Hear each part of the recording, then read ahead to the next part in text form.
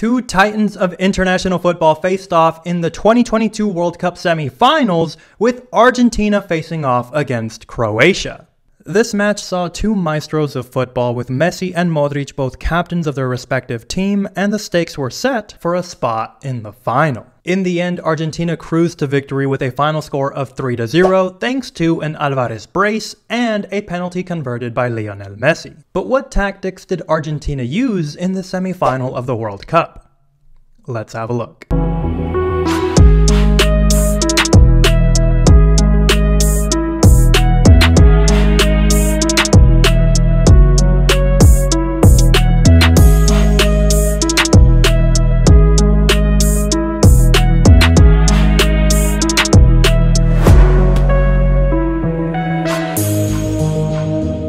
On paper, Argentina lined up in a 4-4-2, while Croatia opted for a 4-3-3 formation.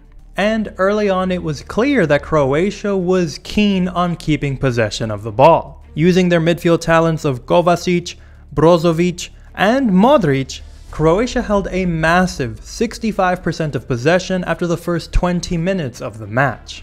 Lionel Scaloni, Argentina's head coach, seemed to anticipate this, however, as the albiceleste held to their defensive shape, with two banks of four not allowing a single shot on target, while also looking incredibly dangerous on the counterattack.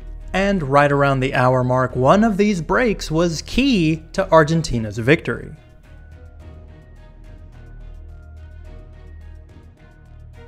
Argentina plays the ball quickly from the back, and the ball finds Fernandez in the middle of the park, who then spots Alvarez's perfectly timed run right in between Croatia center backs Guardiol and Lovren. Alvarez then does a great job of remaining calm in a 1v1 situation when Livakovic slams into him. The Argentine falls inside of the box, and after a moment the ref goes over to the Croatian goalkeeper, paints him yellow, and then points to the penalty spot. Messi steps up as you would expect and blasts it past Livakovic. With the goal, Messi passed Gabriel Batistuta to become Argentina's all-time leading World Cup goal scorer. And Croatia never really looked the same after the penalty, because only 5 minutes later, another blistering counterattack would double Argentina's lead. Argentina quickly run the ball up, with Messi being taken down. The ref did a great job of allowing play to continue though, as Alvarez finds the ball and in a Maradona-esque run, beats two defenders and the goalkeeper to make it 2-0. And I just want to highlight Molina's football IQ here, as his diagonal run across goal drags Sosa so he cannot affect Alvarez's run. Here the path is completely opened up for Argentina's number 9, and by the time Sosa realized, he was flailing as Alvarez calmly slotted past him. Brilliant combination from the forward and the right back, which left Croatia's back line in shambles. Alvarez in particular would end the half with 4 defensive line breaks. Magnificent from the 22-year-old on the world's biggest stage. But Argentina was not through yet, and of course, Messi had to stamp his mark on the match.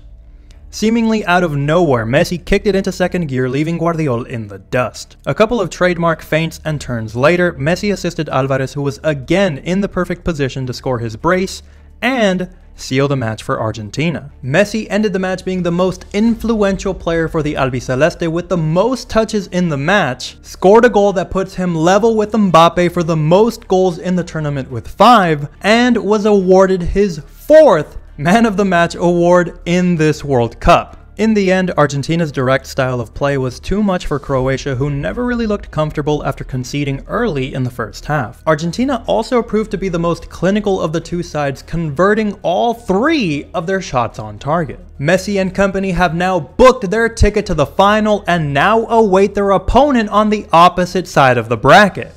Now we will see whether they face France or Morocco in the final. Messi finds himself just 1 win away from winning his most coveted but most elusive trophy in his career. Can he lead Argentina to victory this time? Make sure to let me know what you think in the comments below. And if you enjoyed the video, be sure to give me a like, subscribe so that you don't miss out on any future World Cup videos here on VC Football, and as always, I'll catch you in the next one.